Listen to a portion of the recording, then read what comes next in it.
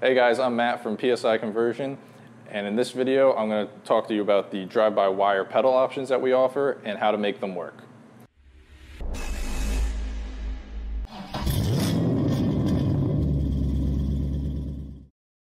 So starting on my right here, we have a C5 drive-by-wire Corvette pedal. This is the earliest drive-by-wire that GM offered for the LSs, and it was paired with this throttle body with two connections, as well as this black plastic TAC module. It's plastic on all sides, there's no metal to it. And what you do is you connect the TAC module to your standalone harness, and you use a TAC module harness that runs to your pedal. And that's how you're going to set up these Gen 3 setups. So after the Corvette pedal, which is getting harder to find and they're more expensive, we have what we call the C10 pedal. We call it that because it's a good fit for C10, square body, OBS trucks. And it's got this flat mounting surface, so it's good to retrofit into a lot of other vehicles as well. It is all metal, so you can modify it if you need.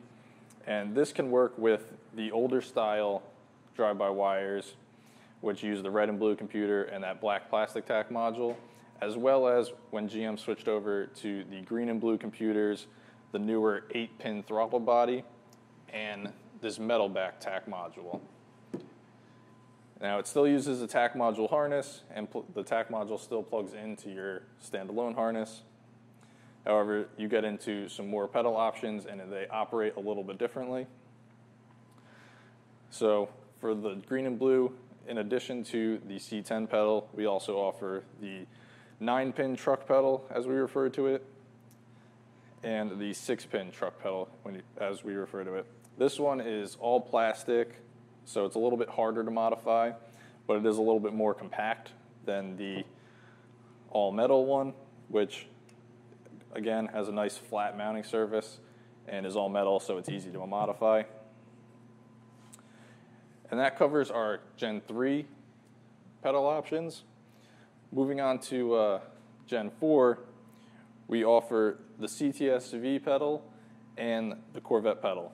The CTS-V pedal we offer in the black plastic pedal face as well as the stainless pedal face if you're looking for something a little bit nicer.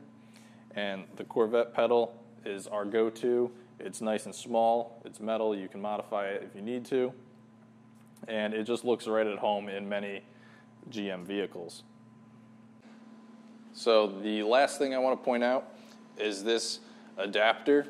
It's called the X-Link adapter, and it allows you to run, the ones we carry are for the Gold Blade LS3 throttle body, so you can put this upgraded 90mm throttle body on your Gen 3 systems, and you can upgrade the throttle body that way without having to do all these other complicated methods of changing things out and mismatching all different kinds of components.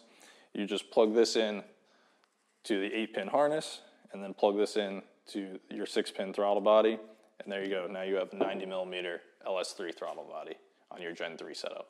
And remember, all these parts are available on psiconversion.com. We'll put the part numbers up, and if you're still unsure, you can always give us a call. One of our team members will be happy to help you out and get you the right stuff for your project.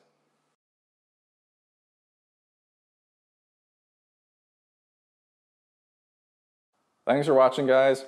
Hope this project helped you get your project wired up and fired up. Remember to hit that like button, subscribe to our channel, leave us a comment with what you want to see in the future. We'll see you in the next video.